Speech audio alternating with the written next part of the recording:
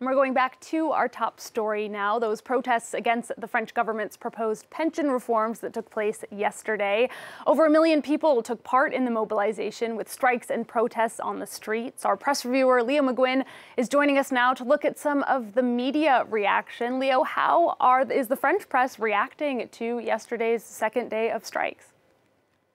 Yes, Alison, news that's been dominating this morning, those strikes in France, those strikes and protests on the streets of France. Yesterday, over 1 million, you say, according to the unions, they say 2.8 million. I'll show you the front of L'Humanité this morning to show you the scale of the protests. That's in Paris alone. They say over 500,000 people took to the streets of the capital, a figure that's disputed. Authorities say it was only 87,000. Their headline, Retrait non négociable, saying they're non-negotiable. That's a play on what Elisabeth Borne said, the Prime Minister. She said that these reforms were non-negotiable. They were not up for debate. They argue that the scale of the protests say that they are indeed up for debate. Libération has something very similar. They've also got that play on words, pas négociable. And again, you can see the force of the people out on the streets yesterday. The fact also is that opinion polls show that nearly 2/3 of people are against these reforms. And given the reforms' unpopularity, Leo, what chance does this latest wave of protests have of swaying the government? What do the papers think?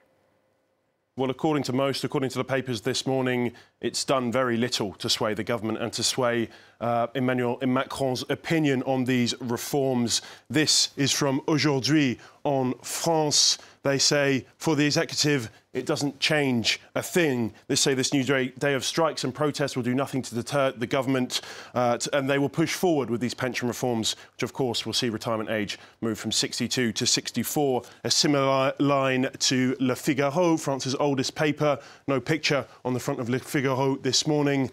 They say that this is going to last for a long time. Neither side is going to back down anytime soon.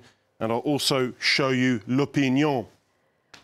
Who is going to crack first? Qui va craquer? They also talk about the union, saying that they've announced 2 more days of strikes on the 7th and 11th of February. But the big question, who is going to give in first? It's going to be a long couple of months ahead for us, Leo. We're going to move to the Middle East now, where there's a new report that shines a light on the amount of executions increasing in Saudi Arabia. What's this about? Yes, as you can see here in the Times, executions have soared under Crown Prince Mohammed bin Salman ever since he became Crown Prince in 2017. They say that executions have almost doubled since then. It comes from a report by a non-profit organisation called European Saudis Organisation for Human Rights. They say the annual amount of executions has jumped from 70.8 to 129.5 annually. As well as that, according to this report, they say that there's been at least 15 minors executed, which, of course, is against the law. The death penalty is not applicable to those under the age of 18. Despite that, 15 minors have been executed in that time.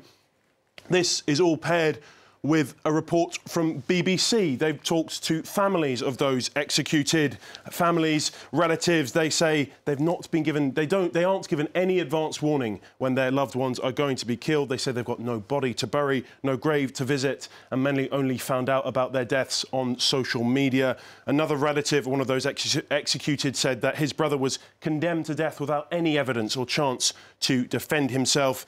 This is coupled with many prisoners being routinely tortured in their cells, according to that report. All of this is despite the fact that Mohammed bin Salman said himself in an interview 5 years ago they want to execute less people. His country was trying to minimise the use of the death penalty. According to this new report, it's simply not the case. And Leo, we're going to stay in the Middle East, but move over to Iran, where there's been condemnation for more news of people being imprisoned.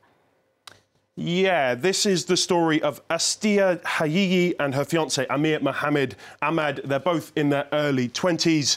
As you can see here in this piece by The Guardian, they've been condemned. They've been sentenced to 10 years in jail. All this was for dancing in a video they posted on social media. Hayiyi was not wearing her headscarf in the video, which, of course, is against Iran's strict rules. Women are not also allowed to dance in public, even worse if it's dancing with a man. I want to show you the video, if I can, posted on Twitter here.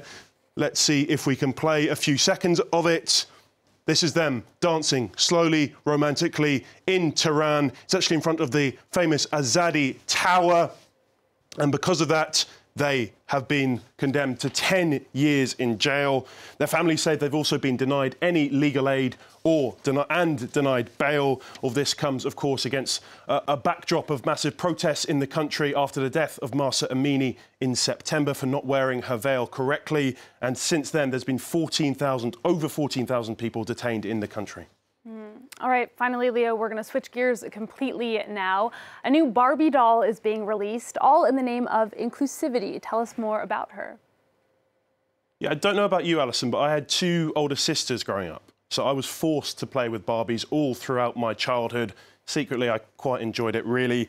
And now there will be a brand new Barbie doll. As we see in The Independent, Barbie are going to release their first ever doll with scoliosis. It's actually Chelsea, who is Barbie's sister.